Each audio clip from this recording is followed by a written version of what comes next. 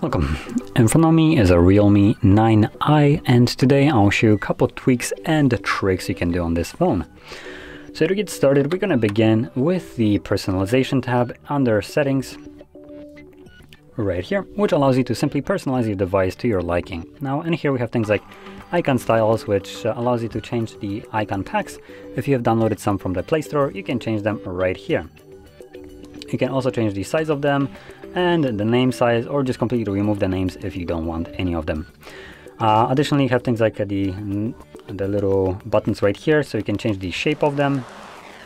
As you can see, you have different shapes, and we can change also the colors of them. So there we go.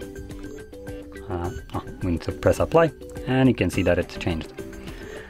Additionally, you have also wallpaper and app layout, so you can go into it.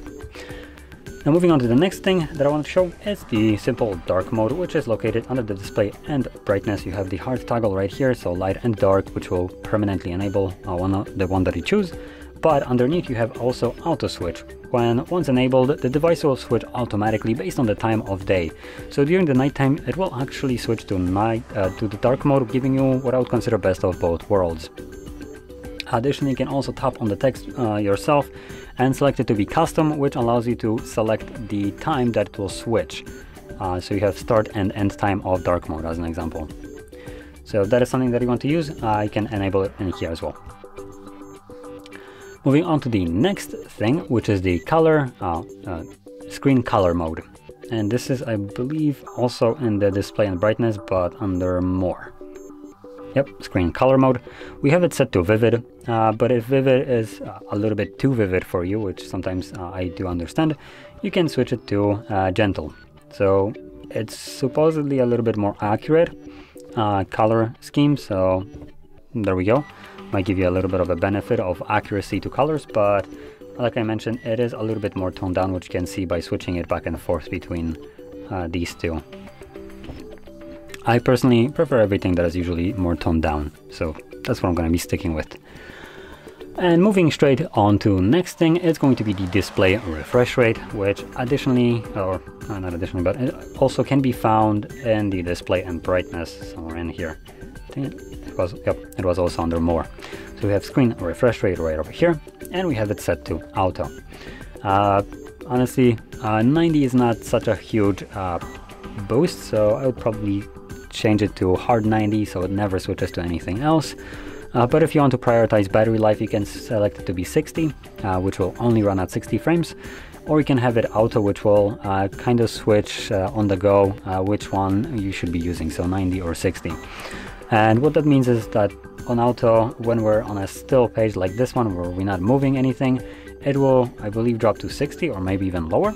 But when you're starting to move the page, it will then automatically shifts back to 90 to give you this smoother animation of like scrolling up and down and just overall smoothness of the usability. So that is something that you might want to change.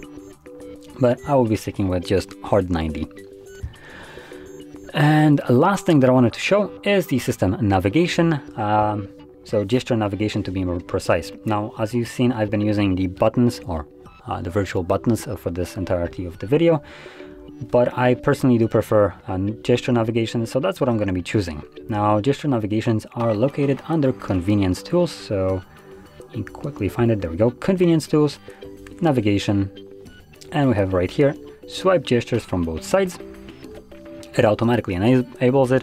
It doesn't give us any guide. It gives us this 4-page animation right here on how we can navigate through the display. So we have swipe the bar left and right to kind of switch between applications. You can swipe up and hold to go to recent applications. You can swipe up quickly to go home, and you can swipe from either side to go back, which kind of shows this semi-transparent arrow show up right here. So it signifies if you let go, it will go back. So if you want to cancel it, you can actually kind of go back and let it go. So there we go. Now that being said, this would conclude all the tweaks and the tricks that I want to share with you. And if you found this video helpful, don't forget to hit like, subscribe, and thanks for watching.